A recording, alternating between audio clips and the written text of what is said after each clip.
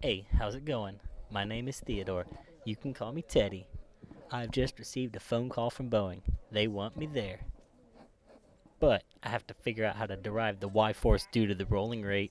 You'd think since they're so smart they'd already have it figured out. Well, I guess I'll do it anyway. Hello, I'll do it. Okay, calm down. I'm on to something here. First, start with the y force equation. You know, let's see, this one right here. It's y equals y force coefficient times the dynamic pressure times the planform area. Next, I've got to figure out what to do with this equation. Ew, this grosses me out. Can you help me figure this out? Yeah, man, I think so. Yeah, so I figured out how to take the derivative of this y force equation with respect to p and got dy dp equals dcy dp times qs, right? Sounds good. I'm a genius. Yeah, whatever. You don't think so? You only got one PhD, man. But it's from tech. Nerd. What did you call me? You heard me. At least I'm not CS. Whatever. What's wrong? You rearranged it. It's not the same. Yeah, it's all ugly now. I just moved QS to the other side. You can't just move stuff around on us. I actually calculated the stability derivatives of this plane, unlike my loser friend back there. What's up, Roger? Love the Cheerios. He forgot to non-dimensionalize the derivative by deriving with respect to PB over 2U.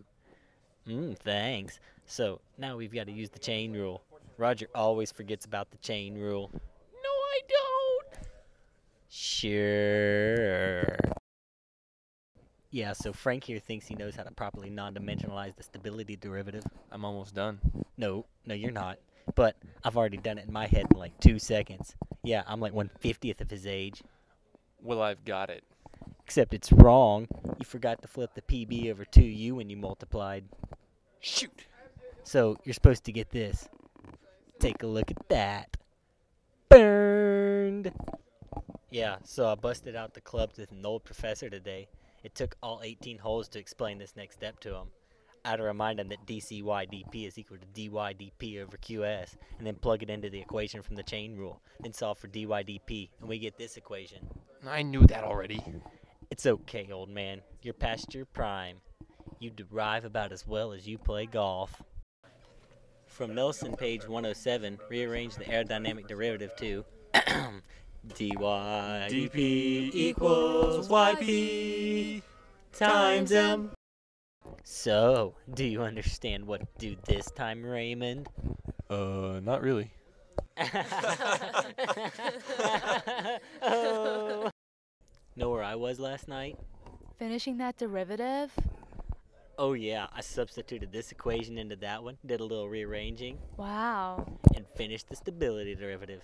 Guess who's got a job? Going to Boeing! And that stupid what's-her-face didn't help you? No. What'd you call me?